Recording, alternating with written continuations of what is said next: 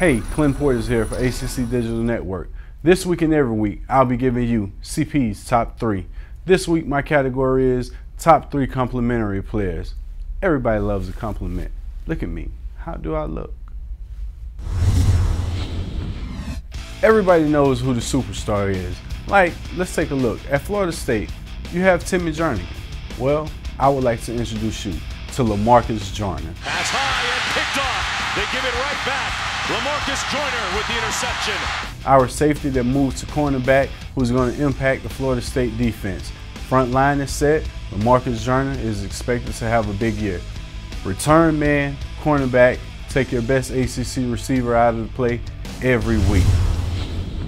At number 2, let's go down to Clemson and take a look at wide receiver Martavis Bryant.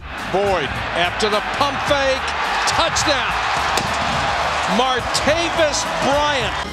Everybody know we have Sammy Watkins, but I think this guy has a chance to be the most impactful. Coach Dabo Swinney said it himself, it could be the most talented receiver he's ever coached.